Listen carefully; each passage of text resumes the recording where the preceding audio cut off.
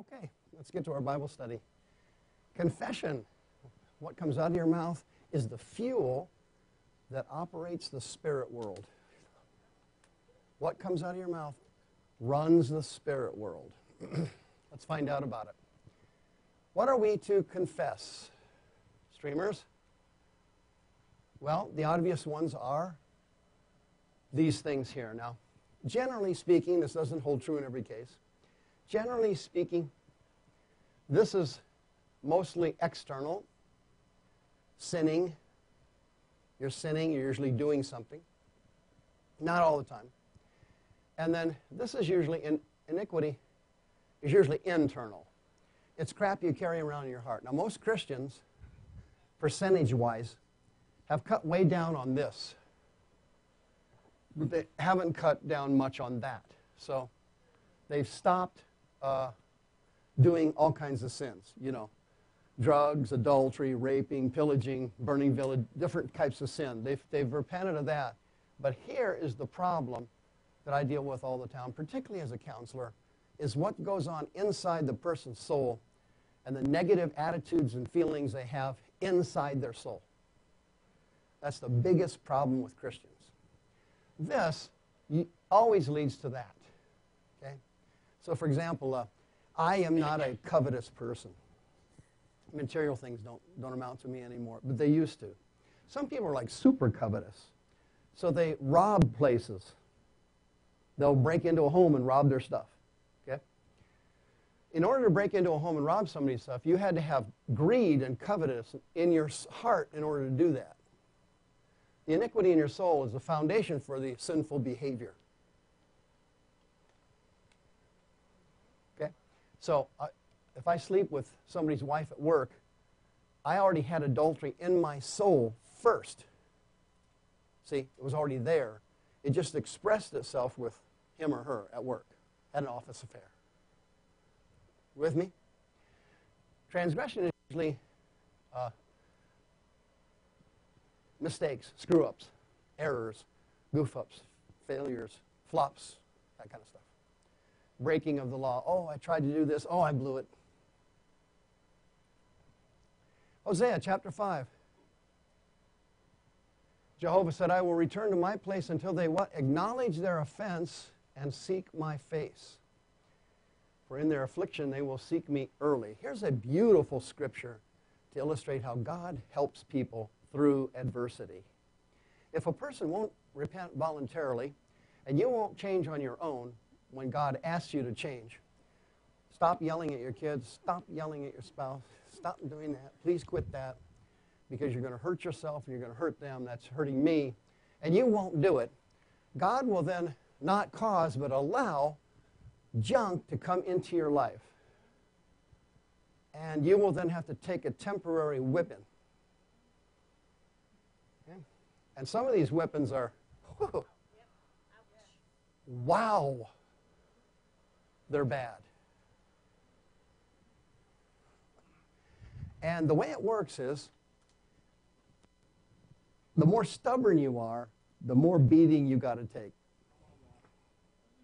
There's a direct correlation between your trials and tribulations and how stubborn you are.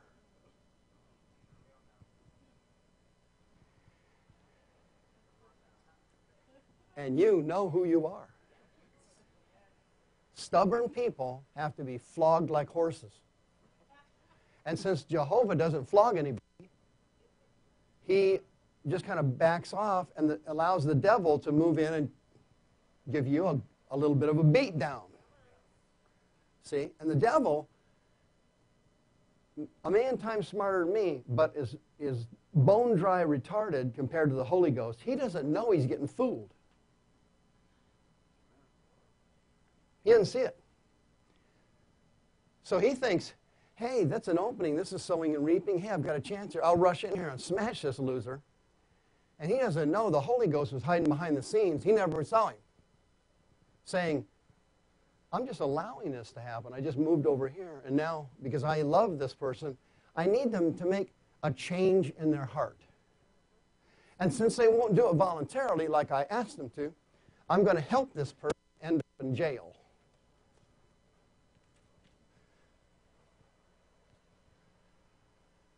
They need a wake-up call. Spiritual. So, ooh, this weird sickness comes in. Where the heck did that come from?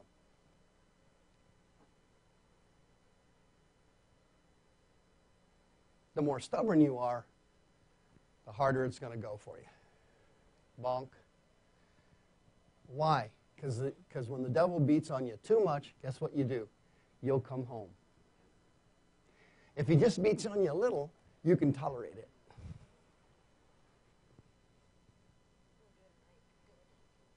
Yeah, you can put up with a lot of crap. Yeah. You can put up with a lot of pain, particularly women. Women are stronger than men when it comes to pain. They'll take a whipping I can't take. I'll take a half a beating of a woman. I'll run back to the Lord weeping. Women will take a first-class beating and hang in there. They're tough. And that toughness works against them. We acknowledge, O Lord, our weakness and our iniquity. Here it is, in here. I acknowledge that these thoughts, these feelings, this negativity in my soul is wrong. And our father's iniquity. Okay? Yeah, so your grandpa was a bootlegger, your grandma was a whore, you were a gun runner, whatever it was that was going on in your crazy family. Up the line there, look at that. We have sinned against you. You just acknowledge it. Okay? If you don't acknowledge it, you can never be healed. Ever. It's impossible. Cannot get healed. I will declare my iniquity. I will be what? Sorry. Translation, Jehovah won't take just lip service from you. See? That's religion. Religion is crap. That's church. Church is crud. You don't just say something. See? You go into the Lutheran Synoid. You open your little Sunday morning brochure, and it's got everything outlined in there, sir. First we're doing that, then we're doing that, then we're praying this prayer. Then you stand up like a cyborg. Thus saith the Lord and God and the faithful. That prayer is useless. Why? There's no contrition. There's no sorrow for what you did. When you hurt her, when you hurt him, when you hurt the Lord first before you hurt that person. So you're not even sorry you hurt that person because he had it coming. Well, that attitude of he hadn't coming is going to let the Holy Ghost kind of back off you. Somebody's going to come in and give you a horse whooping until you make a modification in your attitude.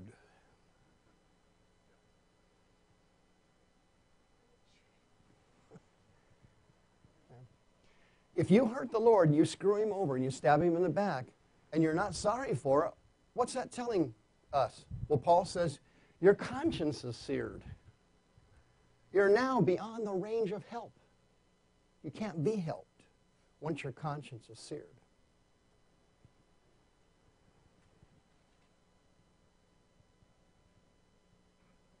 I don't feel anything. I never have. Well, all you got to do is pray, Lord, help me feel something. If you're praying for that person, you better run. What's going to happen? He's going to answer your prayer. He's going to back off. The devil's not going to see it. And it's time for a whipping. And suddenly, you're going to care.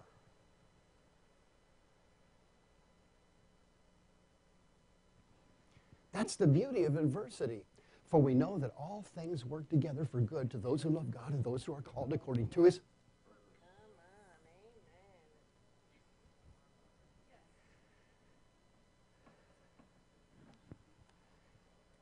Well, this is going well. I will declare my iniquity. Oh, there it is, Psalms 38. If you just say it by rote, oh, this is a repentance prayer today here at the Lutheran. We are sorry for what we've done and it's wrong. Thank you. Click. Now let's get our hymnals out. Crap. Okay. That ain't a prayer. That prayer was never heard by God. Just throw that thing in the trash. Why? No contrition, no sorrow. Luke chapter 5. When Peter saw Jesus, what did he do? Oh, this is the greatest thing in the world. All you got to do is copy Peter tonight. You can have any miracle you need. If you just follow this pattern that God showed you, here's how you do it. Nothing will stop you from getting healed or delivered or anything else. Nothing. Here's how you do it. How do you do it? Simon Peter saw Jesus. He fell down at his feet. Doing what? Confessing, speaking it out. I am a... Wow. That's how you do it. Some people, unlike Peter, are too dignified to do that. Who are those people? American church people. See, they're so churched out. You got to sit a certain way. You sit in your same spot every week. You don't vary off of your church spot. You sit your ever-spreading fanny down in this section. And then you just look around. Kind of absorb what's going on. You hope it's a good sermon. You're praying for a decent song this week. Okay, that's going to get you nothing from God. You're churched out. You see, you're too prissy.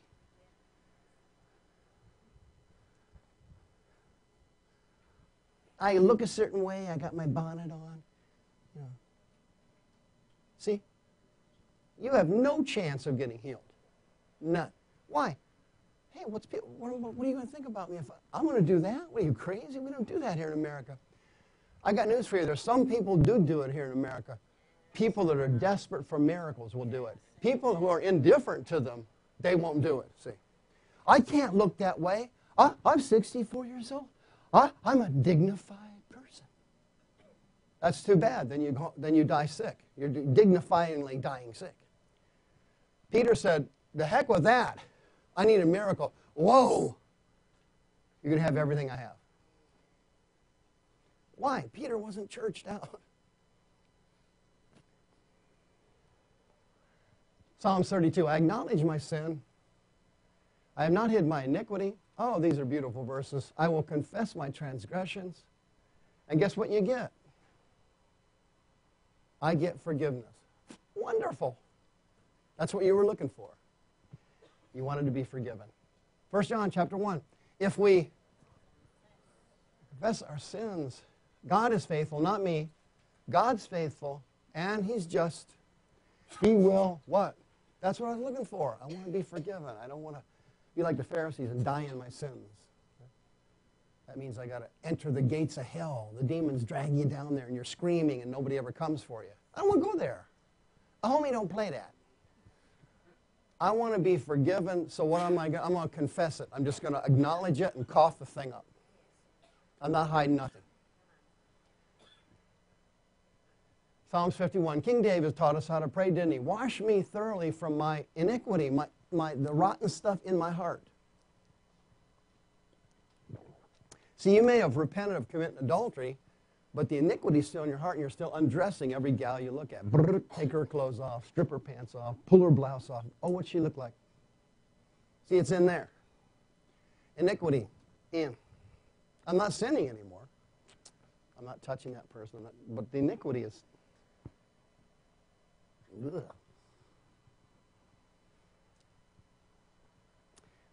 Lord, I hurt all these people, but I actually did what? I hurt you first. Whenever you hurt a friend, a family member, a coworker, you're not hurting them first. You're hurting Father first. Why? Father loves that person as much as He does you. When you screwed them over, you were screwing Him over. You were supposed to do unto others as you would let them do unto you.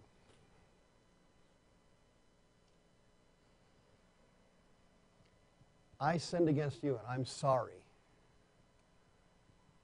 All right, how'd that section go? That was a quick one. I'm going to get done with this. I'm going to do it. I am. Confession without repentance makes me feel better. But, oh gosh, it doesn't work, does it? Feels better. Okay.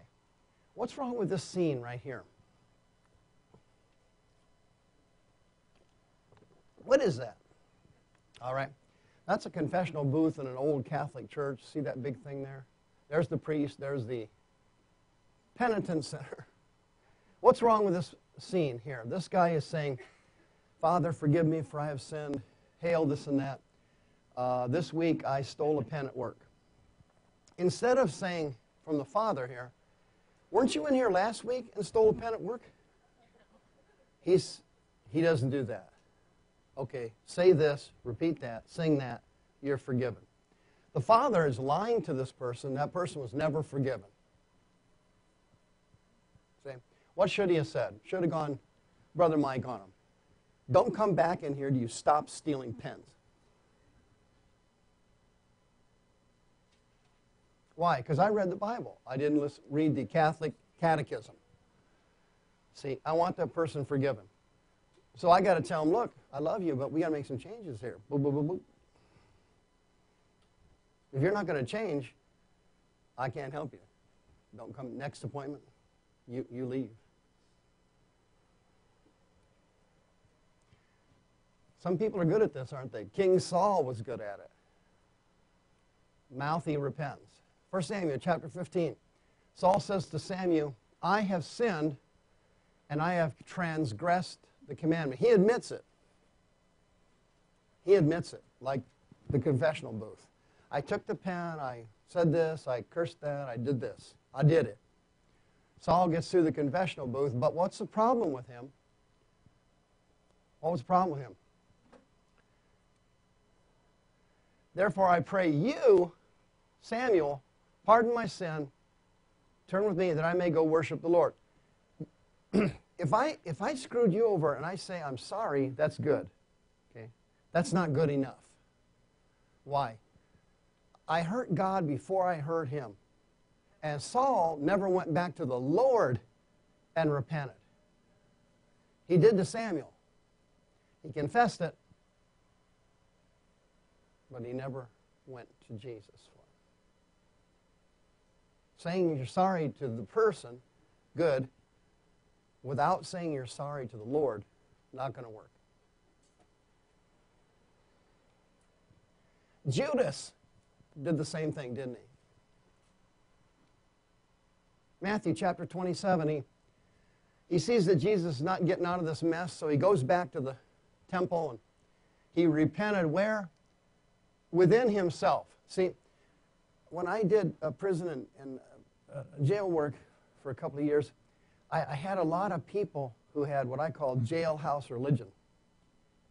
And that means they get religious while they're under fire, facing a sentence, facing prison, facing pressure, fear, scared, all that stuff. So they become Christians temporarily, and then when they get out, they're back on whatever they're doing, robbing houses and smoking crack. Okay? Why? They had no true spirit man, born again conversion. They had a soul conversion. They were emotionally repenting.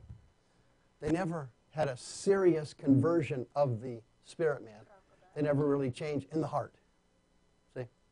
So while you're under pressure, they cry, uncle. See? In cage fighting, it's called a tap out. See, the guy's down on the mat there, and his bones are cracking, so he's tapping out. They interview him after the fight. They got all kinds of excuses, and he poked me, and then so they're back to jailhouse religion. See, there's no true change there. If this had happened, I would have beaten him. They got excuses and blame. Following that? It's the same thing. You can't just repent to yourself, gosh, I'm so sorry I sinned. No, really, I'm Jody Arias. I'm just sorry I got caught. So he repents to the priests, and I betrayed innocent blood. And the priests here, unlike the Catholic priests, they said, we don't care. That's your problem, Jack. And what's he do? He never goes back to God and repents. He only repented to them. See?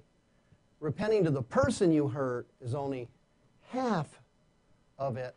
It's not good enough.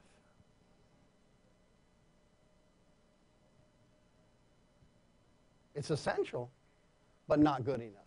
You got to repent to God. Judas wouldn't do that, and so it went really bad after he was hung. 1 John chapter 2. He that says, I know him, and does not keep his commandments is a liar. See? The truth is not in him. They've got jailhouse religion. Matthew chapter 7. Not everyone that says to me, Lord, Lord, shall enter the kingdom of heaven. Only people who do. So when they get out of jail or prison, or when the tap out's over, they go right back to their old sin because their iniquity inside was never purged.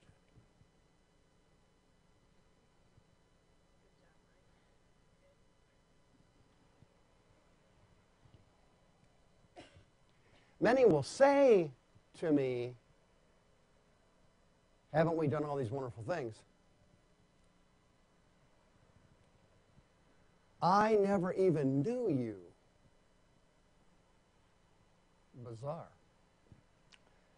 What happened? Inside, see, outside they're doing, you're a church person to the max. You got everything going over there. You're singing, you're praying, you're helping out with the homeless, you're cleaning the place up. You're doing these things. But the question is, inside here, has there been a change? Okay? People do things for different reasons. There's a number of different motivations. I will do something and help you to be accepted. I will do something and help you to be liked. I will do something to get benefits out of you. I'll do something to manipulate you. There's all kinds of reasons people do things.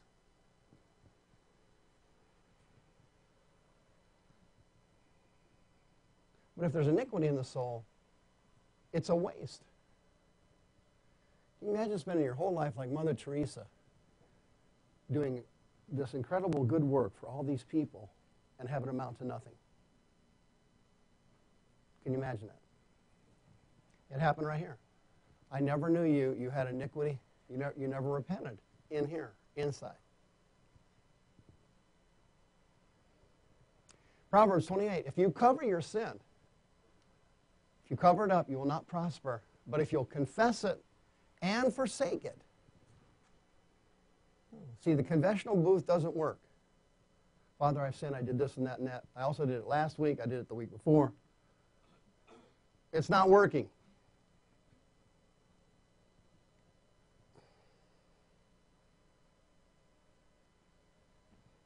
If you come to God and you're truly sorry for what you did to yourself or that person, and you know you hurt him, and you apologize to that person, you'll change your behavior. But if you're going through the motions, you're not going to change. You'll go right back to that old behavior. You won't change.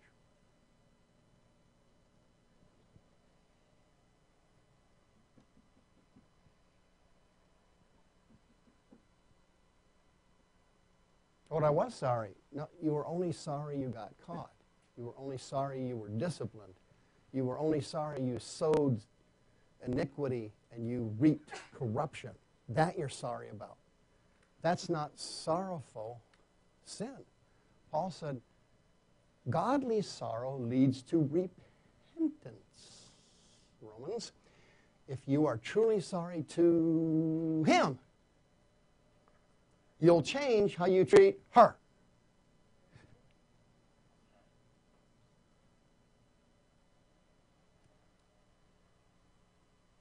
If you're not sorry to him, you'll go back to your old habits and hurt her and abuse him. And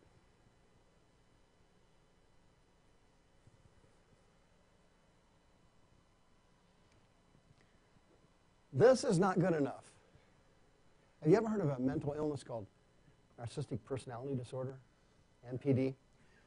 These people are freaks. Okay? I rarely run into somebody that has it, fortunately. It's basically an incurable mental illness.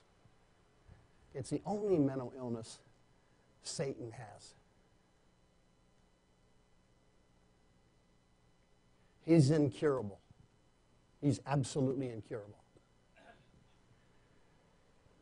A narcissist, if they get caught in something, they've got a whole spiel ready to come right out. And boy, it sounds convincing. All narcissists have what? A high IQ. All of them.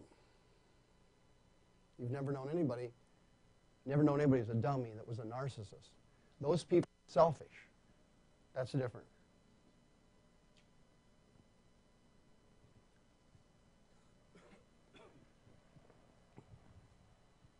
Narcissists are bright. They can outsmart you. And they'll come up with a pity party you won't believe. It's fake. It's fake. They go right back to it. I'm sorry I hurt you is not good enough. I'm sorry here.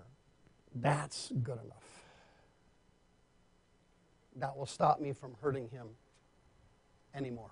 I will forsake it if I know that first I hurt him before I hurt my friend.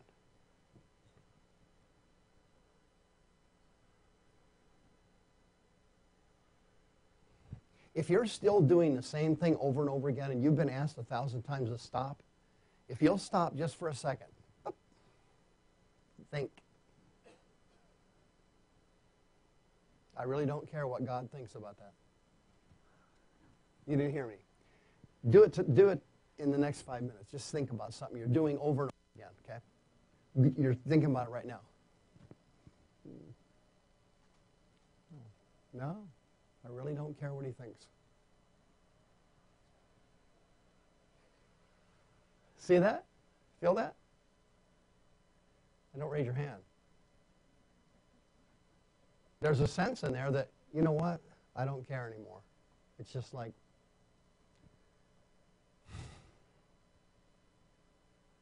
I said I was sorry. No, you weren't. And so that never changed. See the difference? This is all lip service here. The iniquity's in here. This is just vocal. All right, next section. A confession must be sincere, and you must have some courage to do it. Doing this stuff is not for cowards. Gutless, carnal Christians, they never get past this stuff. They just stay right there the rest of their lives. They sit in the pew the rest of their lives, and they amount basically to nothing spiritually. Matthew chapter 10. Whoever confesses me verbally, I will verbally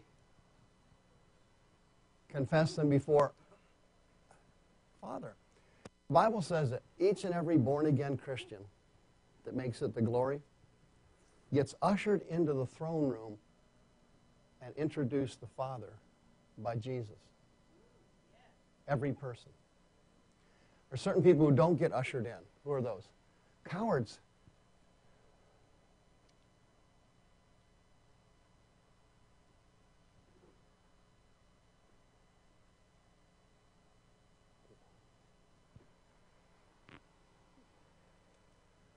John chapter 12. A bunch of the Messianic Jews and the priests, they all believed Jesus was the Messiah. They truly believed it.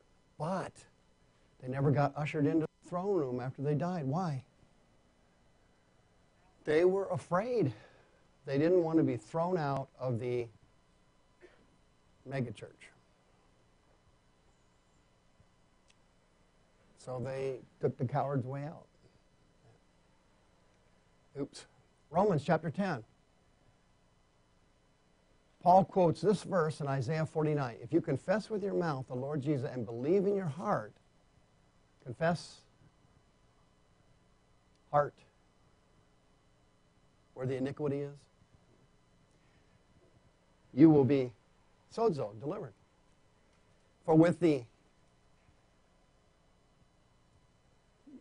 this is nothing alone. Talk is cheap. In your heart is where the miracle, the new birth occurs. This causes that, if it's working properly. If you're a narcissist, you can fake that and sell them a bill of goods with that. It's easy to do. You're smarter than they are, right? You got anybody here a narcissist? You're smarter than your relatives, right? You see them coming, you got a spiel ready for them. You got a pity party. What, me? I'm being persecuted. Oh, my goodness. Like that one? Don't raise your hand. You know who you are. Isaiah 49, the scripture says, whoever believes on him shall not be. Wow.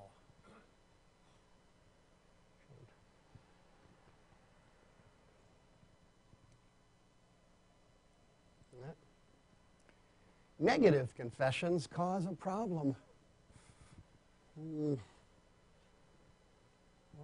What are those? Well, it causes all kinds of problems. Matthew chapter 12. Argus, what is that? Everything you say is being recorded by the Holy Ghost. Every single thing human beings say. How does he do that? I don't have a clue. How in the world can you record the words of 7 billion people on a planet? How does that work? It's called omniscience. How does that work? I have no idea how that works. I don't recall what I ate for breakfast.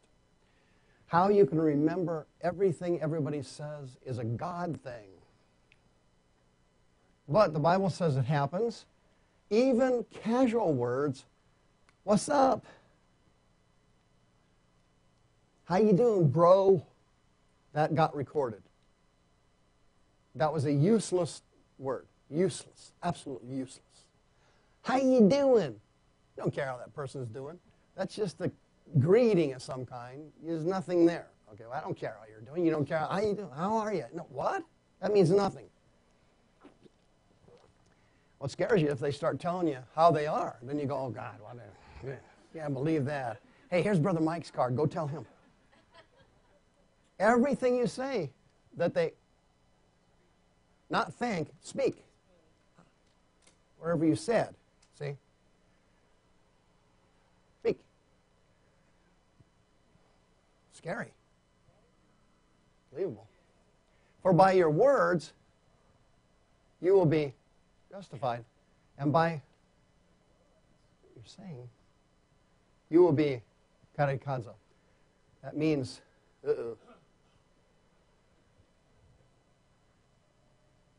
you have to face justice. And none of us want to face justice. Nobody does. Because if I face justice, I want to get what I deserve. I don't want what I deserve. I want mercy.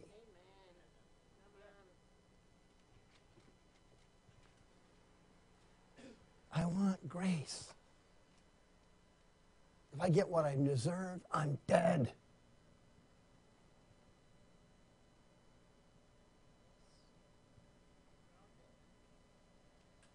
For there is none righteous, no, not one. For all have sinned and come short of the glory. If I get justice, I don't have a leg to stand on. The jury's going to come back quicker than they got Jodi Arias for me. They're going to be out like a second or two. Guilty. I'm guilty. Hopelessly guilty. Irreparably guilty. I'm toast. I don't want that. So what am I going to do? I'm just going to confess it. Lord, this is wrong. I feel this way. That's wrong. I'm changing. I hurt you. I'm sorry. I hurt him. I'm sorry. I apologize. Why? I want mercy. I don't want justice. So I'm just going to confess it. I want to face it. I'm just going to admit it. This is what I'm doing wrong. I admit it. I need to change this. I admit it. I hurt this person. I admit it. Why? I want mercy. I want to get healed. I want deliverance. I want help. I don't want what I deserve. I deserve to burn in hell. That's what I deserve. I don't want that. So I'm going to ask for mercy. I'm going to thank the Lord for grace. I'm going to speak it out. I am forgiven. I'm washed in the blood. I'm eligible to be a child of God. I'm speaking it out. I'm telling the devil in the spirit world, hey, this is me now.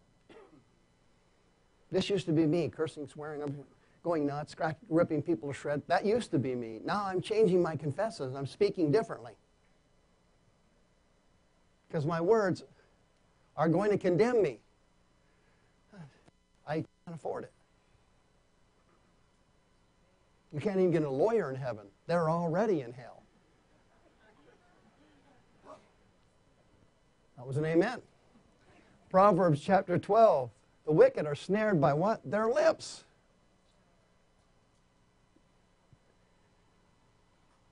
People who are justified will come out of trouble. If you speak it good, it goes better. If it speaks it bad, you are going down. Why? Every idle word a man speaks, it's being recorded. Numbers chapter 14. Jehovah said, how long shall I put up with these people? They're murmurers. Nothing will quench the Holy Ghost faster than sitting around griping. I mean, it's a killer. You'll lose every benefit God ever wanted to give you.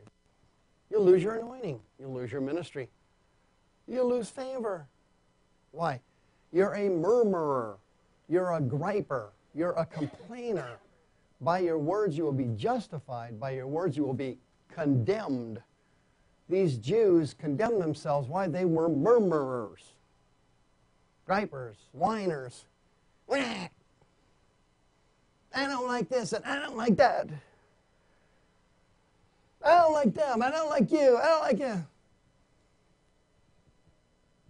There goes all your benefits. Flushed down the stool. Why is it so bad to murmur? Because in the spirit world, you're going to get what you said.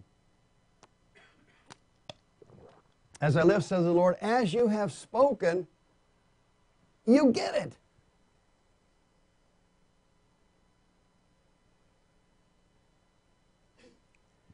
I'm going to die sick. I'm so burned out.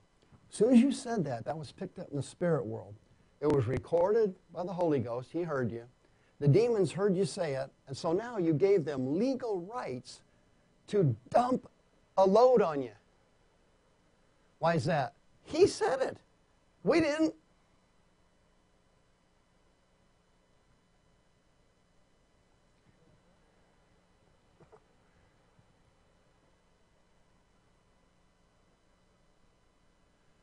You said it.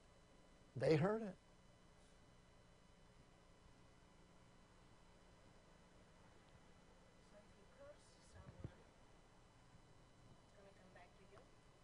Of course.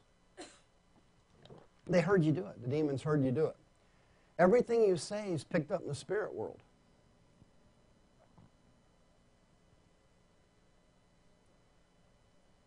They hear everything we say. Everybody's listening to me tonight who's ever here in the spirit world. They're listening to what I'm saying.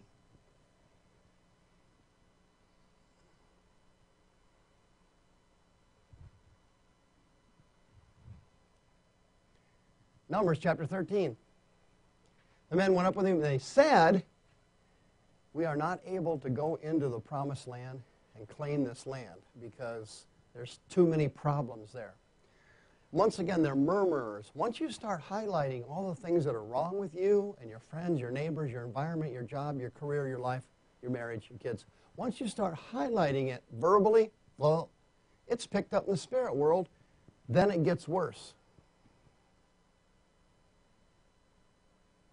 You gave the demons legal right to bring bad things to you. Why? Because you've got a big mouth. You run your mouth, blah, blah, blah, blah. See, you think what you're saying is important. It's not important to any human, but it's important in the spirit world. See? You're letting your spouse have it, blah, blah, blah, blah, and they're still texting. Okay, your spouse is not listening to you. They've tuned you out 2-3 years ago. But when you're speaking it, It's being picked up in the spirit world. Somebody's listening to you. It's not your relatives. They don't care what you say anymore. I feel like I'm talking to a brick wall when I talk to you. You are. But in the spirit world, it's being picked up clear as a bell. And you get to reap what you sowed.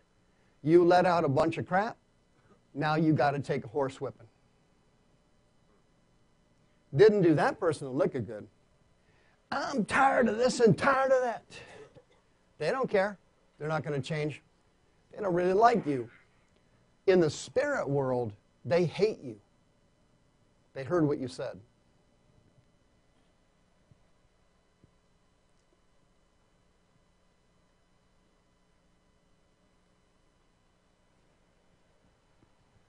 We can't go into the promised land and get there. Guess what? What happened to these poor people? Man, it was awful. They brought up an evil report, murmuring, oh God, this is too much. The people there are too strong. There's giants in the land, all kinds of... This place was messed up. And guess what? 40 years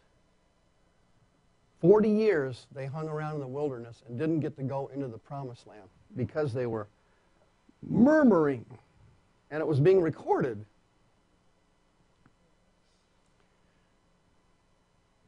God hears what you said today. He heard every word you said. So did the demons. Now, did the demons hear every word you thought? No. The Holy Ghost did. He heard every word you thought and every word you said. He recorded it.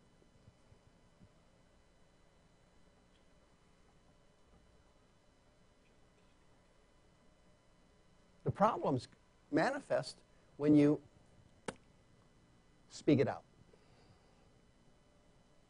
You said it, and they heard it. See, you're a murmurer. You run your mouth like trolling motor on a boat. The more you talk, the more you sink into what you're sowing. If you've got a big mouth and you're a Christian, what you need to do is, I don't know if they sell this at the Bible bookstore. We may start selling it, but I'm going to start bringing in these small rolls of anointed duct tape. And you carry this duct tape in your pocket. We'll pray over it for you. And as soon as you start griping and letting somebody have it, or start bad speaking yourself, I am such an idiot. I can't believe how bad I am. So we're going to pray for you, and God's going to remind you, pull this duct tape out. Because what you're speaking is being heard in the spirit world.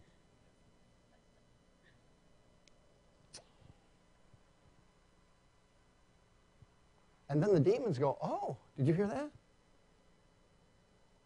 Yeah. Good. We'll just pour this hell down their throat. And it comes. Everything gets worse. All right, if you confess things out conversely, not murmuring, not saying negative things,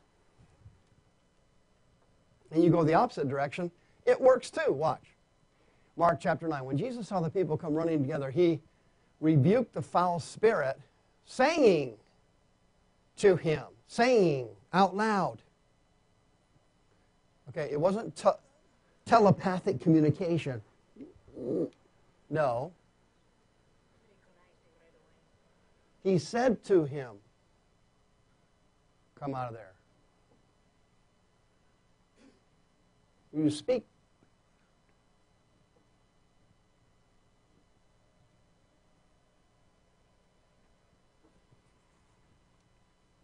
Matthew chapter 8. When evening was come, they brought to Jesus all these people possessed with demons. And he did what? He cast them out with his... He was speaking to them. Come out here. Get out of that body. Whatever he was saying. What he said, I don't know. But he's saying something to them. Well, and we know it was rebuking. It was something negative.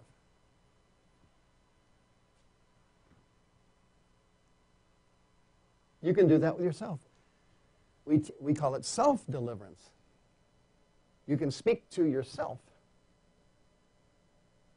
and drive that thing out, whatever it is. You're able to do that. But you got to speak to it. Pain, I command you. See, it's not you're not wishing it out. I just wish this pain. No. You speak to that thing. Speak to that thing. Speak it.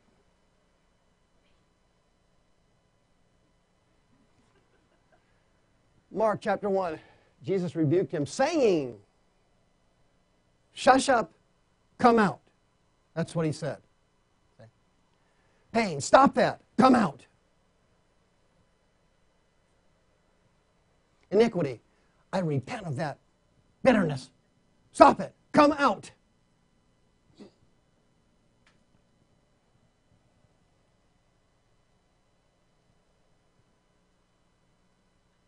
The meditation doesn't work here. Meditation is fine for other things, but this is not working. You have to speak it to Acts 16. This girl who was a soothsayer, she had witchcraft demons. She's following Paul around and she's trying to hook up with him.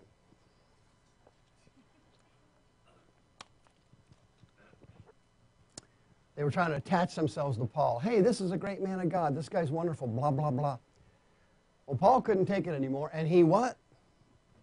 Says to the Spirit. Now, here is the key to getting healed of wounds in the soul. Okay? Here's the key to it. Particularly this issue I go over extensively if I'm doing marriage counseling. In marriage counseling, usually you have two people involved. You caught that one, did you? Yeah. And usually one of them is a dominant spouse. It's almost never level. One spouse is usually dominating that one. See? The one I run into most of the time is the one being dominated. Okay? This spouse is putting more hurt on that one than this one's putting on that one. So this one needs help more than that one does. This one's in the dominant position, so they're more reluctant to give up their spot because they're dominating the person. So I usually get this person to come into my office. And one of the first things you've got to teach them is this person is not your problem. What do you mean? You don't live with them. I know I don't live with them, but this is a spiritual matter, not a human matter. Okay? And so if I'm able to get that person to see that it's the spirit in the spouse that's using the spouse to hurt them, you can get the weaker spouse healed. See? Then it switches. If I can't get this spouse to see that this spouse is infected like that, and it's not that person, it's the devil doing it, he's trying to get to you, then it's divorce. This one will eventually leave, and the marriage is over. This one usually won't even come in. They don't want to come in because they're dominating. Hey, I'm kind of in charge here, so screw you. They don't want to do anything. If I get this spouse here to realize this is not your spouse, he's changed. He wasn't like, I know, now he's massively infected. The spirits have taken over his mind. He's deteriorated, or vice versa, whatever it is. Yeah, they've changed. They got worse. See? So Paul, knowing what I'm learning from him, he's seeing the girl saying that. It's not the girl. He knows it's not that girl.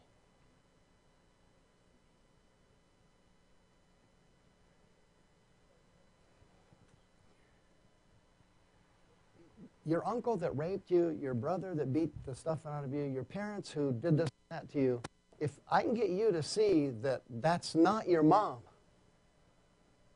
that wasn't your mom doing that, she was infected, she was wounded, and they were using her to get to you, this person wins.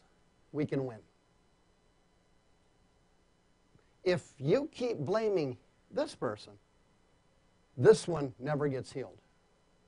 Because they see it as, he's doing that. She's doing that.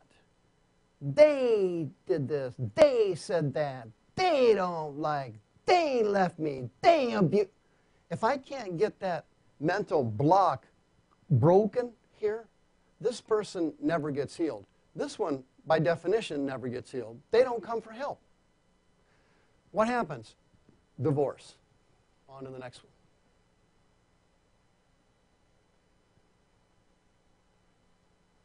Paul, knowing much more about it than I do, saw that girl, but he didn't focus on the girl. He saw this. This is the thing in your son, in your daughter. That's why they're doing that. Your kids are dissing you. They're disrespecting you. They're dishonoring you. They're not obeying. And you're getting mad at them, which keeps you in bondage.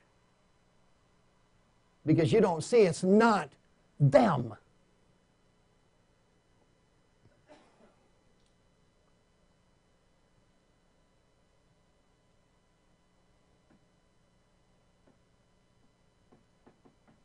That's why you can't forgive anybody, because you think it's them.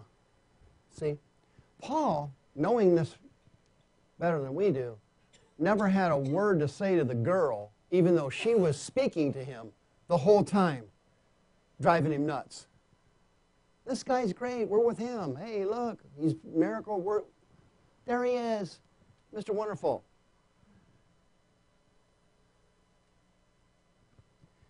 Paul knew better than to receive compliments from demons. See? Jesus never received one word the devil said, whether it was positive or negative. Why? He went to the source of who was speaking. If the source was rotten, they were removed. Paul saw through the girl into there. He said, that's not the girl. I'm not mad at her at all. She's being used by him.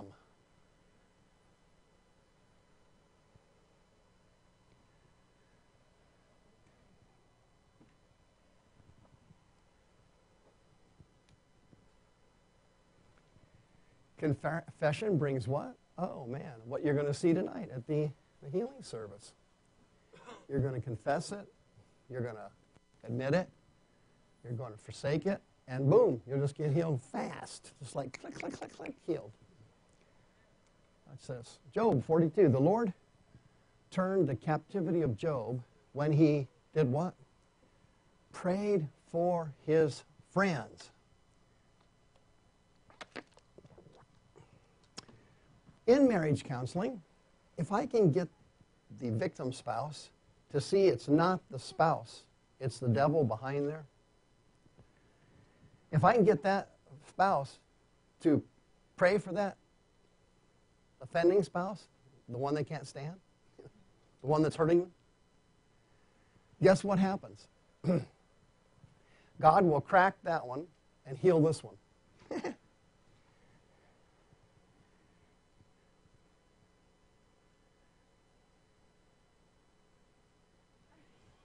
I know what you're thinking.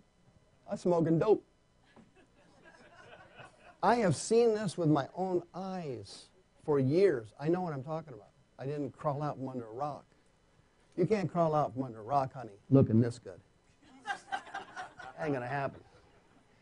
If you can see this offending person, child, spouse, coworker, as not just that person, but a spirit being influenced, manipulated, pushed, goaded by spirit beings, and you change your attitude toward that person, I don't like that person, I hate it, let me get away from them, I want another job, I got to get out of here. If you change your attitude and start praying, Lord, heal, guess what happens? You get healed. look at, the Lord gave Job twice as much. How much would he had? He would have had nothing had he not gone and prayed for his friends. What friends? Good question. He didn't have any friends. He had no friends. Those were fake friends. Grandma used to call them fair weather friends. See, when things are going good for you, you got friends coming out of your ears. Business is going good. Oh, how you doing? Great seeing you. Thing turned the other way. You can't find a friend. You could hire a private investigator. Can't find any friends. They're gone. They're fair weather. They're Job friends.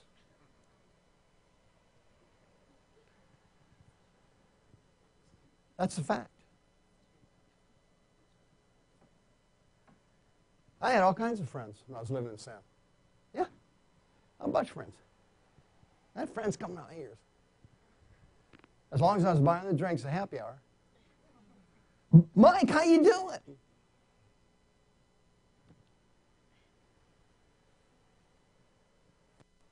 I had Job friends. As soon as things start going bad for you,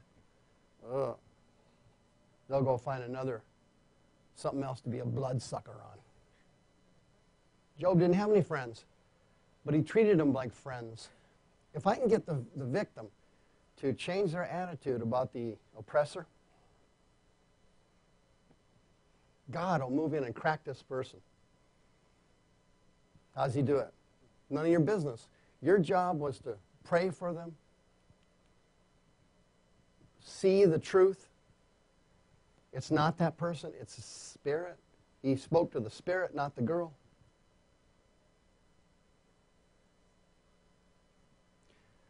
Children who have parents who go crazy struggle with this very issue constantly. They come down with Parkinson's, Alzheimer's, different kinds of mental illnesses.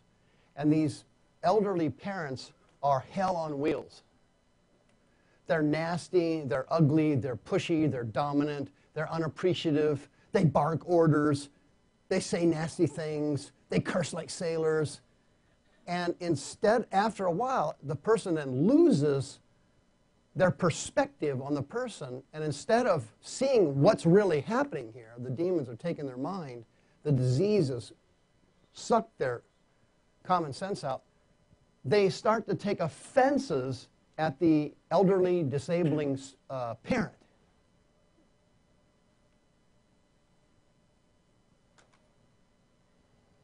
What happens then? This person naturally fades out and dies. The child is left permanently scarred and wounded for the rest of their lives. What happens to them? They eventually end up like them.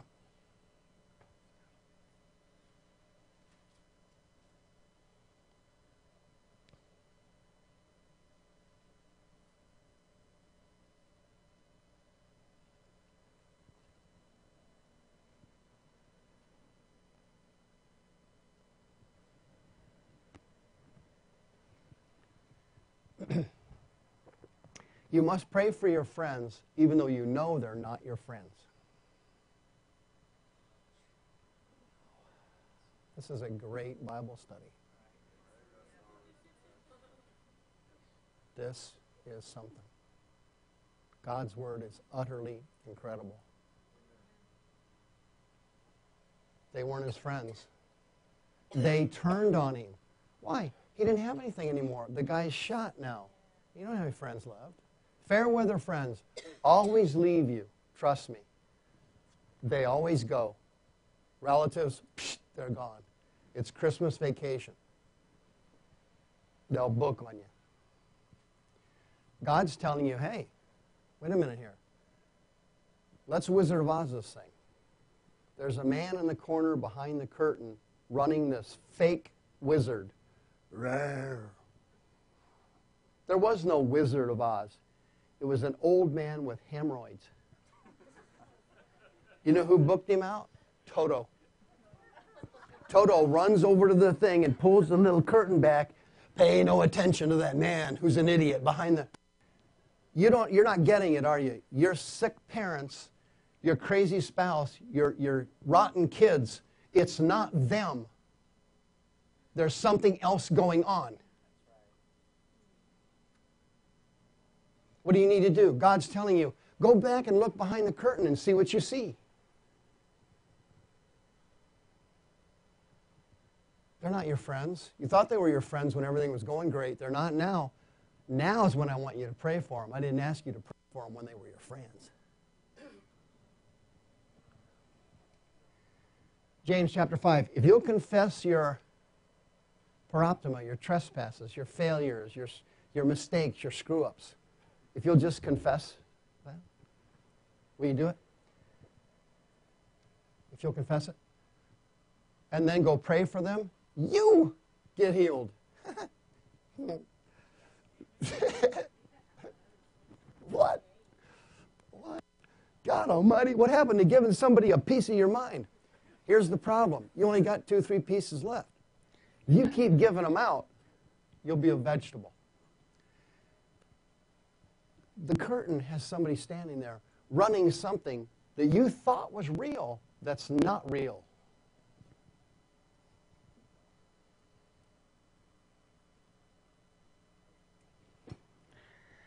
It's not your dad. It's not your dad.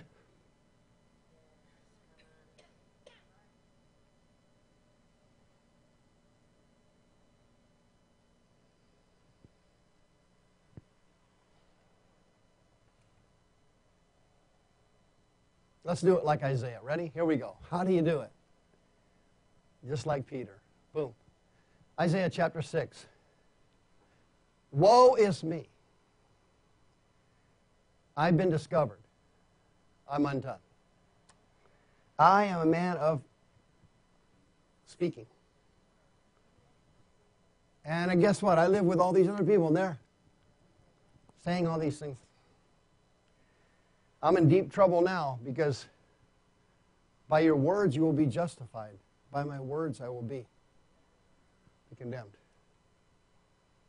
Then, one of the seraphims, I'd like to see one of those someday. I can't wait to check out the throne room there. It must be a spectacular place. That's got Disneyland beat. He brings a coal over, lays it upon his, where all the puke comes out. Real puke? No, verbal negativity. All that, his mouth and lips. See, you're killing yourself in the spirit world because you're flapping your lips. And that's why this new divine duct tape is going to sell like crazy. I'm going to have an entirely new business with millions coming in selling divine duct tape. See, these TV preachers got nothing on me. You got miracle water? Super oil? I got divine duct tape about to hit the planet. I'm going to save these people's lives. As soon as you start saying something negative and giving it to the demons, the man behind the curtain, you pull out your duct tape. You saved your life. I'm going to be a lifesaver. Why? Because you're going to shut up!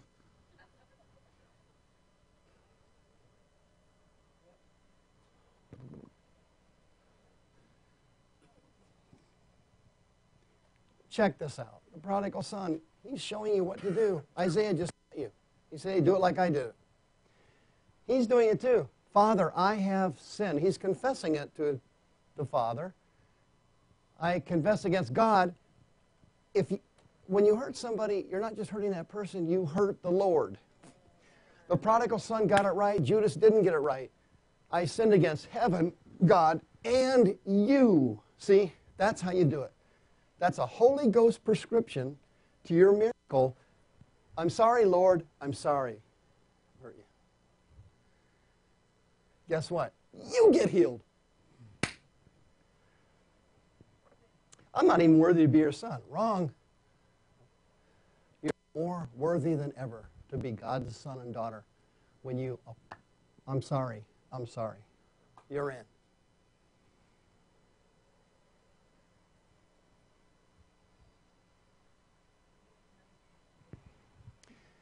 You know what? It doesn't happen often, but I have homeless people come for counseling sometimes. You know what the killer is? People that have been homeless, particularly for a long period of time, have had so many people let them down over the years. It's a laundry list you and I can't even relate to.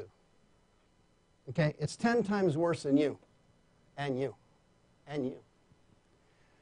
This list of people letting them down, screwing them over, disappointing them, betraying them, backing out on them is so huge. It's amazing. The problem is, the homeless people thought it was them doing it. So they've got this deep-seated sense of anger. And it just simmers down there. It's rage.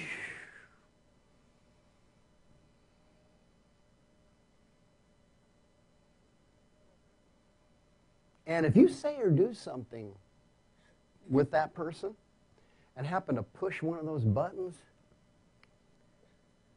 they'll, boom, it explodes. And it's like that. It's not built up anger anymore.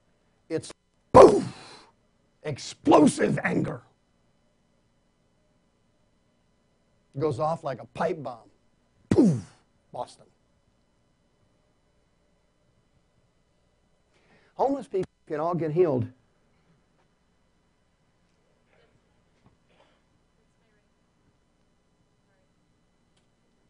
Ma'am, if it's on the floor, it's our ring. Sorry, dear.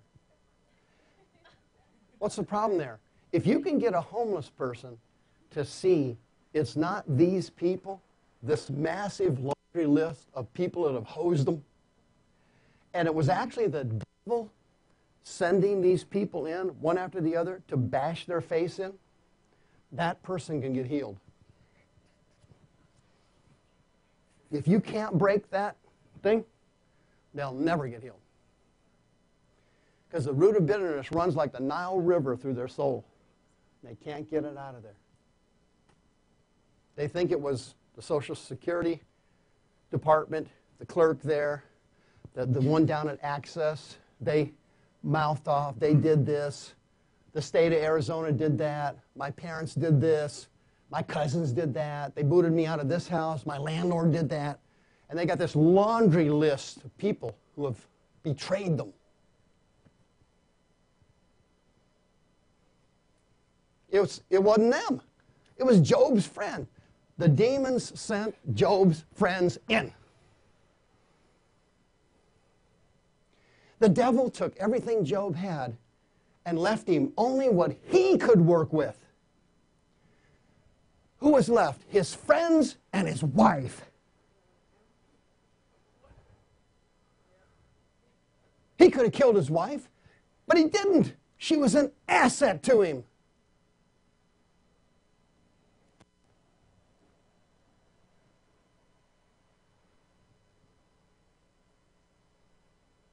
Now that things have gone bad for you, everybody's gone now, except people who cause you pain. The devil will systematically remove everything out of your life and leave only the people left to hurt you. Job, you still got some integrity? I don't believe it. Why don't you just curse God and just die? I get the life insurance. She was a plant. Aren't you getting it? These people in your lives are plants. This thing's a setup. They were left there to hurt you.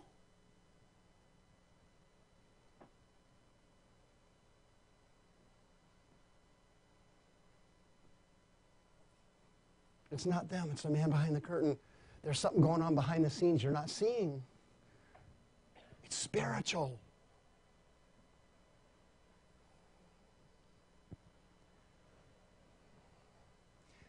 Dad, I sinned against God. I sinned against you. You're in. Here's your robe. Come on in. Are you going in? No. Why? Because you think it's them. Yeah, it's your ex-wife. Yeah, your ex-wife. It was her. She did it. That's it. My stepdad, God, he should have burned in hell. He did it. Guess what? You get no robe. You get no new ring. You don't get to go to the banquet. You're left outside. Why? You thought it was them. Those people were plants.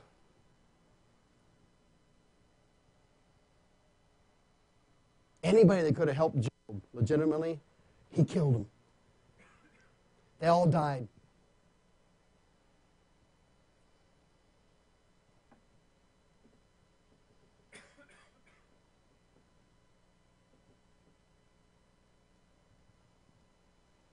Okay. Oh, man. Folks, I got a miracle for you here. I got a story for you. It's so good. It's ridiculous. Watch this. A publican comes in to pray. He's the scum of Jewish society. Nobody likes him. He has no friends. He doesn't even have any Job friends. He wouldn't even lift up his eyes to heaven. Oh, this story is so great. You could preach 100 sermons on this one beautiful story in Luke 18. It's fantastic. This thing's too good to be true. It's a gem. Nobody stays sick that believes this story.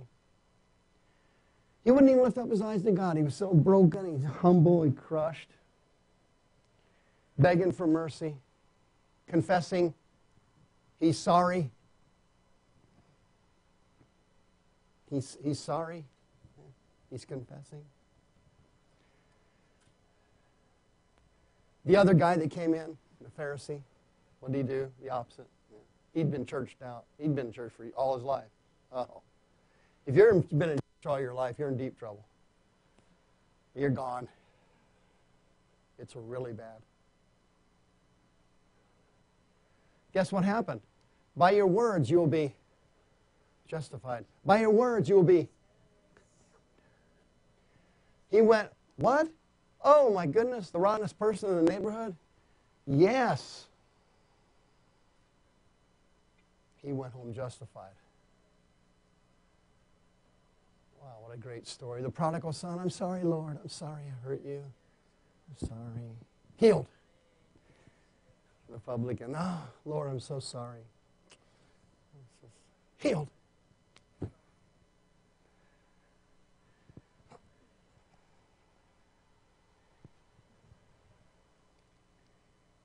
Oh, Nineveh got it right, didn't they? Remember that? Oh, boy. Some guy falls out of a fish's mouth, runs to Nineveh, still smelling like shrimp, and tells them, hey, guess what? You guys remember Sodom and Gomorrah? We do, yeah. You're next. What do you think about that for a minute? They said, you know what? We are going to put on a fast here. We're going to put our sackcloth on. Everybody. And the king of Nineveh, he's going to do the same. We're going to go sit in ashes. What was that? A symbolic of repentance, you know. I'm sorry, I repent. Hey, I'm going to let my luxuries go, and here, I'll just sit in these ashes. I'm sorry for what I did. Guess what happened? Correct. That city did not get judged by God for 100 years. They lasted another 100 years before they went under. Why? They did what I'm saying tonight. Look, you've got to look behind the curtain. You have to look at these people not as just people. It's not just them. These people are plants. They're Job's friends. They're Job's wife.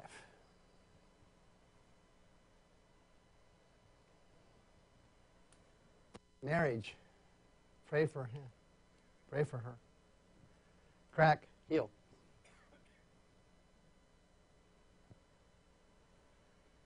It's not your kids. It wasn't your parents. You can forgive them once you know it's. Paul looked at the spirit and said, it wasn't a girl. Paul went like this. Boop. I see behind the curtain. I'm watching inside. I know. Wait a minute, that's not her. That's not your dad. It's not your husband.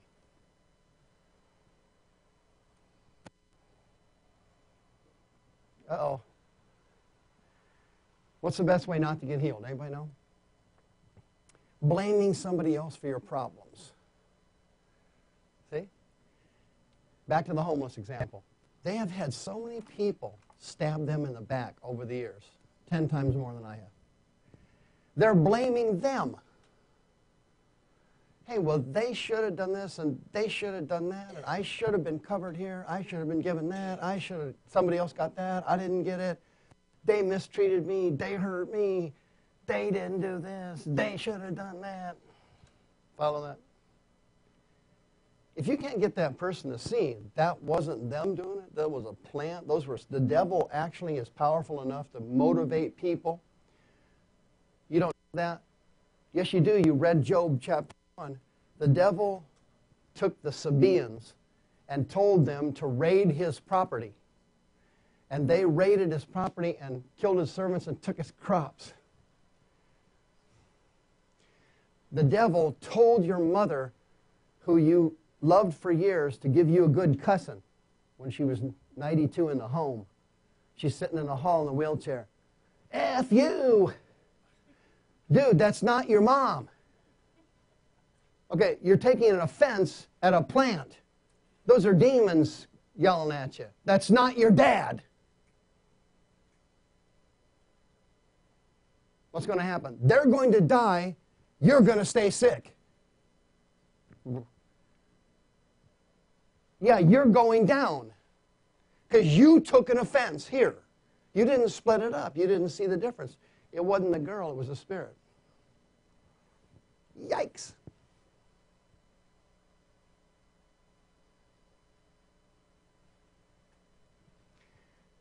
When you're counseling with an addict, it's real easy to get an addict healed if you just do the same process.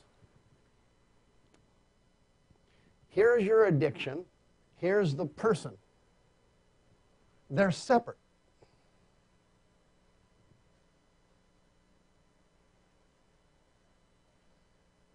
The spirit, the addiction demon, is pushing the person with these cravings in their body, pushing them to take or smoke or drink that.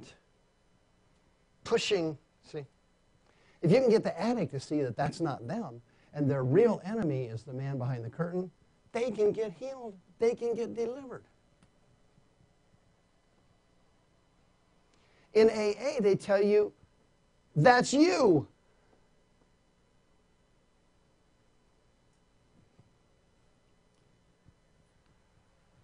If you think it's you, you can't get healed.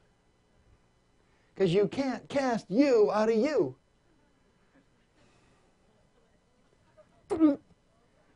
You can't cast yourself out of yourself.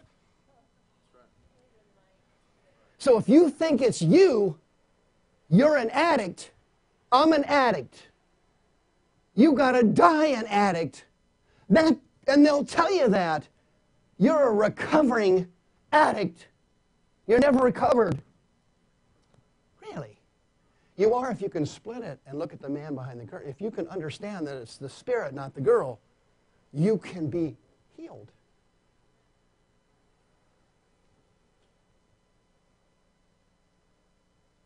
Jesus walked in the synagogue, and the woman there had this severe rheumatoid arthritis. She's all bent over. What did Jesus do? Split. Here's her.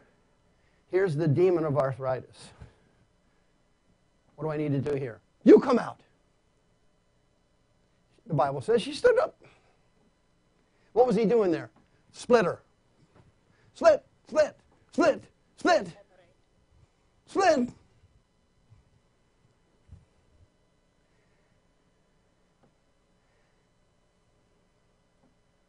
I'll never forget, I was sitting in church years ago, and this guy comes in who was a nasty, filthy backslider. And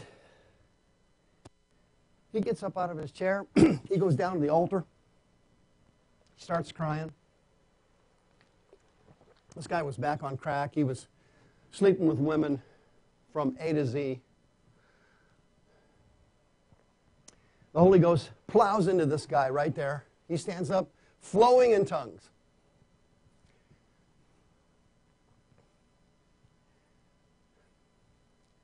I looked over to my left and I saw a couple people in the church who've been praying for tongues for years. Still hadn't spoken in tongues. And this guy comes in, a serial adulterer, serial drug addict, gum bucket, walking trash, fill in the blanks. Runs down the altar, booming, and I'm speaking. What happened there? Splitter. Split. The Holy Ghost is splitter. Split. Split. This guy's not an addict. That's the addiction demon. This guy's a backslider. No, he's not. He's wounded. He's shame and guilt. The Holy Ghost splits people, and he sees you and loves the stuffing out of you. He sees this evil and hates it. He splits the person. It's the most beautiful thing in the world. That's why he's able to love people unconditionally. Even while you're sinning and doing that, he's able to love you because he's splitter. He sees the difference between you and this thing you've got.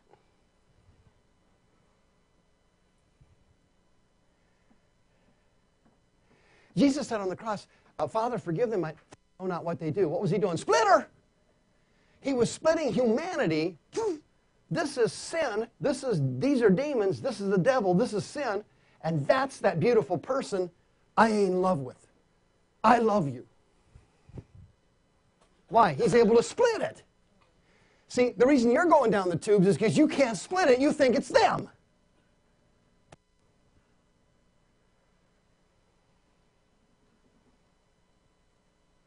Well, he did this to me. There you go. You said he.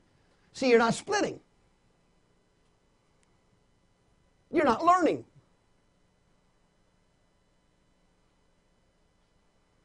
It's not that person.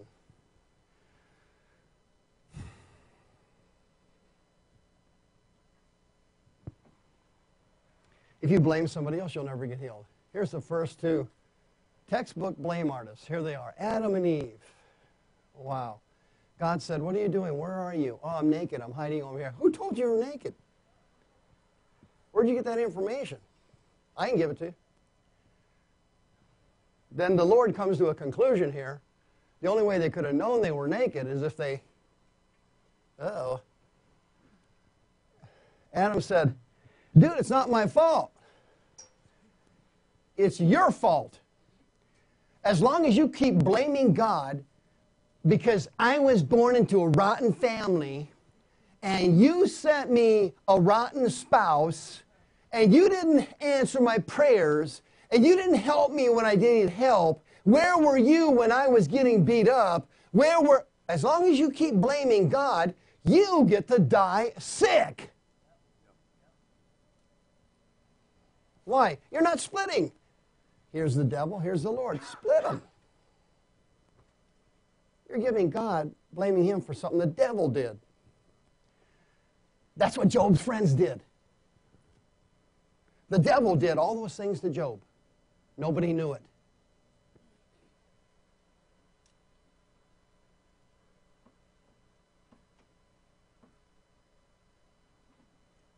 It's not your dad.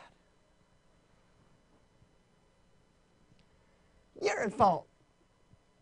You gave her to me. By extension, you're at fault. See that? People, when they blame other people, they'll trail a blame to you. You wasn't even around, but guess what? You talked to that person. You might have given birth to him 30 years. It's your kid. Dude, I was out of state when...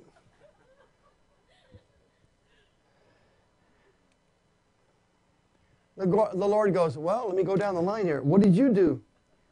It wasn't my fault. He did it. Oh, a talking snake did it. Great.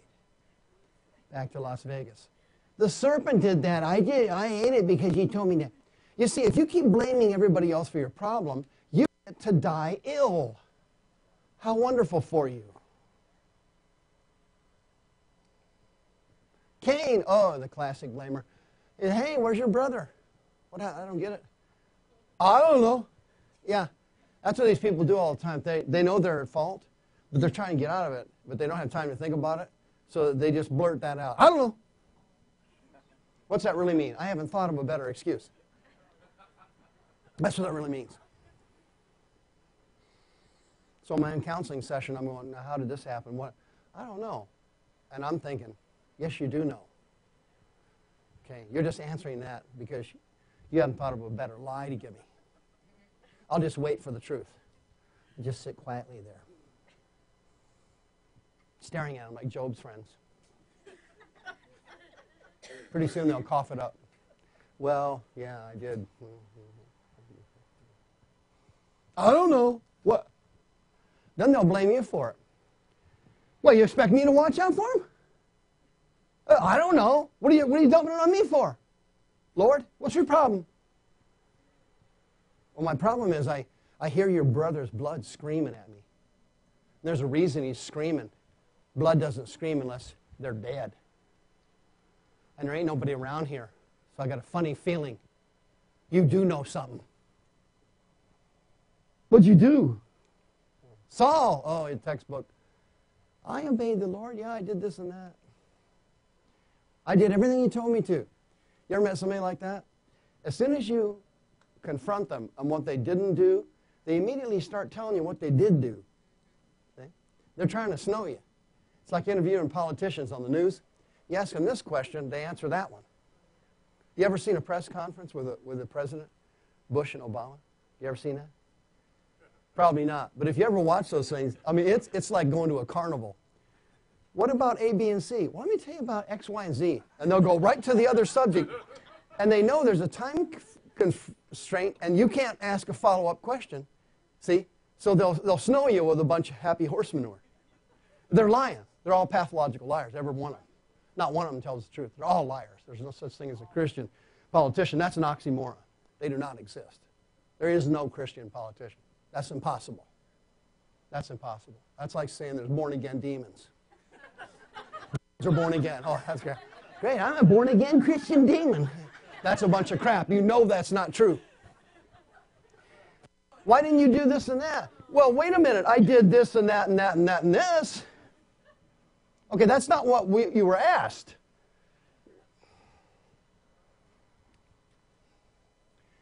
Well, the people did it. You got to blame somebody, so if you give them a little time, they'll come up with somebody to blame. Okay, when you start taking responsibility for what you're doing, the Holy Ghost will rush over to you like a track star to get to you to help you. If it's always somebody else's fault, he'll just leave you there. Guess what? Let's wrap it up. Positive confessions bring victory. Mark chapter 11. If you shall what? Say to your mountain. Yeah. Okay?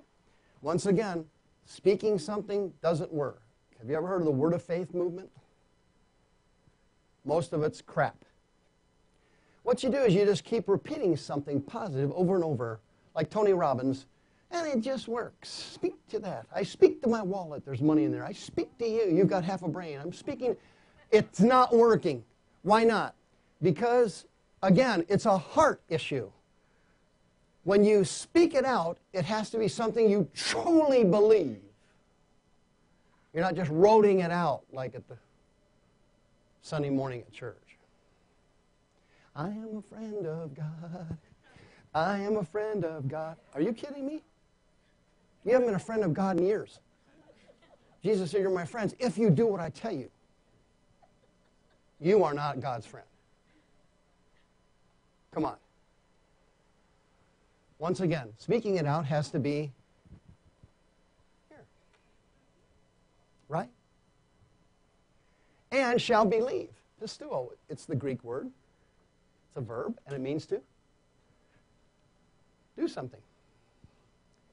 It means faith in action. Pisteuo, to believe. Do something.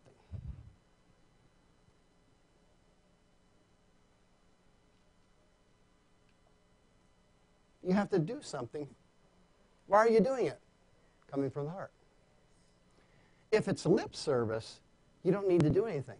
See? What about Angola and the war and so on? Well, according to, you're just talking. He's just talking up there. He's lying. That's not true.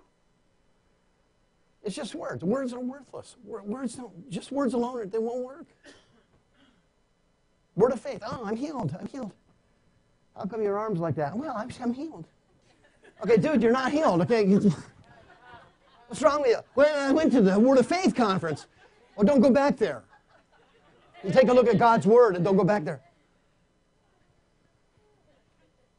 Is it working? Well, I'm confessing it's working, but your arm. Stupid. You got to say it and believe it. If you do, guess what? The mountains go, the problems go, the victories come. Matthew 17. Why couldn't we cast these demons out? Because you have unbelief in your heart. You're doubting. You're saying it out. Come out, devil. Come out, devil. But in here, you're going, well, this thing's not coming out. Remember that? They had all the words down. See? If you go to the deliverance school, they give you a manual. See, and then you learn these one chapter's names of demons. Then another chapter is prayers for demons.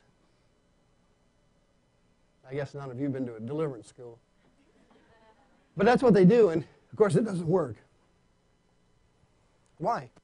The demons have been listening to you in the spirit world, and they know whether you're bluffing or not. They know whether you believe or not. They know whether you're here to but. The 9 disciples, come out of there, come out. Let's see, what do we say now? Paul, did you bring the manual? John, where's the demon list names? The demons wouldn't come out. Why? They know when you're bluffing. They know you don't believe. They know. Everything is known in the spirit world. They know what you think. You told them. What do you have to do again? Once again, you have to speak it out. Speak. Speak it out. Yes. Your what? Your testimony overcomes the devil. What is a testimony? It's something you're speaking to someone. I was healed. You can be healed. God loves you. I am loved. You can be a child of God. I'm a child of God. I'm speaking it out, see? I'm not murmuring like the Jews did. Murmur, murmur, murmur, boom, 40 years in the wilderness. No, hey, you don't have 40 years. I got a lot less than 40. I can't afford to go into the wilderness again. Can you? All right. What's going to happen tonight? In closing, you are going to confess your sin and the sins of your family tree. We went over that verse. This is a summary. You are going to be sorry for your sin, and you're going to forsake it.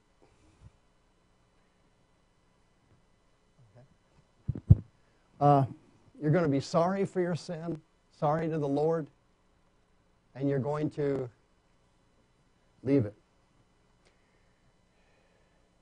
Your sins are going to be washed away, and once they're washed away, where are they? They're gone forever. See?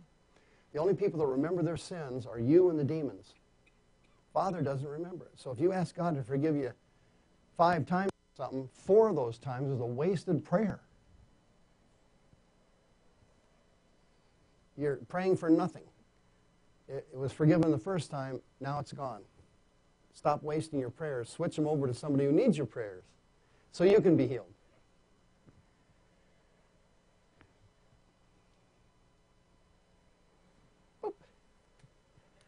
I just confessed that Bible study to you. I believe it in my heart. I am going to tell you I'm sorry for hurting you. I'm going to repent of my sins. I'm going to confess my sins to the Lord. I'm going to forsake them. And I am going to get kaboom.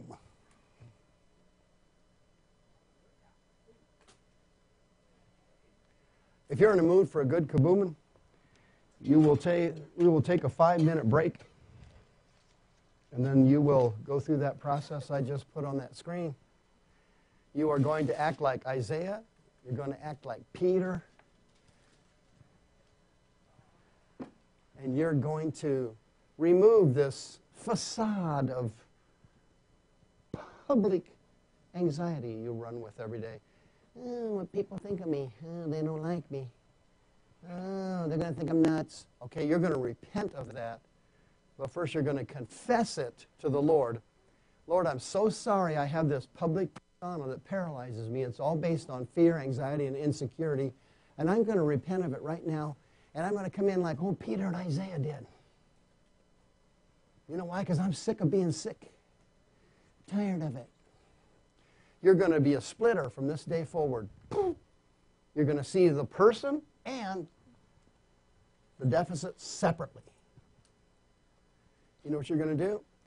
Instead of Toto, you are going to run over behind the curtain. Hey, that's a fraud. That's not you. That was you. That's not my mom. That's you. That's not my dad. That's you. I am from now on a Holy Ghost splitter. Translation, I have discernment. Going over that tomorrow at the seminar in Prescott, the gift of discernment. I just spent 2 hours on it here. I hope they weren't watching. All right. No questions. No questions. All right, that's the end of that. Shall we pray? Father God, I confess tonight my sin. I confess this bitterness in my heart. I confess these negative emotions about myself and about others. I confess it to you, and first I want to apologize to you. And then I'm going to apologize to them.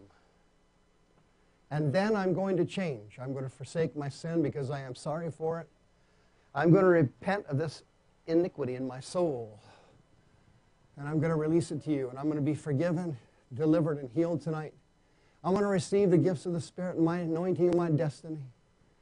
And I'm going to turn my back on seeing just these people as my problem. I noticed it tonight, Lord. Something hit me in that Bible study. It's not these people. It's not the government. It's not the lawyers. It's not the politicians. It's not my relatives. It's not my family. It's not my spouse. It's not my kids. Somebody in the spirit world has turned them against me. And I'm going to pray for them. I'm going to forgive them. I'm going to release them into your hands, oh Lord. So I can be healed. I'm doing this for me. Amen. The Bible study has come to a conclusion. The offering bucket is in the back. It's green.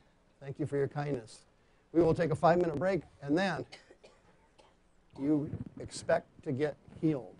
Amen. Good evening. Welcome to the House of Healing. This is our healing and deliverance service. How's it going to go? Well, don't really know. Every week it's a little different. I don't like to do the same thing all the time because sometimes the Holy Ghost likes to do things here and there and do things differently. You don't want to have a rigid pattern to everything all the time because then you get in kind of a rut. And then everybody gets into a routine and then it starts falling off again. All right, we had a Bible study tonight. How'd that go? All right. Did you believe it? All right. The mouth thing is one of the toughest things to overcome, and I've struggled with it for years. For years. You get into kind of a habit, in a way, of just saying stuff whenever you're stimulated in your environment. Something happens, somebody says something, and it's almost like it just kind of clunks out of your mouth. And it's taken me a long time, and I'm still not there, to retrain how I say things. Because sometimes I say things and, not good. And particularly here, when I'm teaching or preaching or something, I'm actually not a teacher or a preacher. I'm actually a counselor by trade, and I don't really have any skills or training in that area. So I'm just kind of winging it, you know. So stuff comes out that, you know, don't sound too good. So it's a process of repenting over the years. Correct? I mean, I've never met anybody in my life that just had that Bible study and then suddenly the light switched, click, and they don't say anything wrong anymore. Ever again. I've never met anybody like that. In my experience, it's kind of a whittling process. And you just whittle it down over the years. It takes time for some things. Correct? Other things, you can't take any time. You know, if you're committing adultery, if you're trying to kill yourself, if you're doing something like that, it has to be repented of now. You got to stop it now. It's going to kill you. You got to stop it now. Drugs, now. Drunkenness, now. It's got to quit now.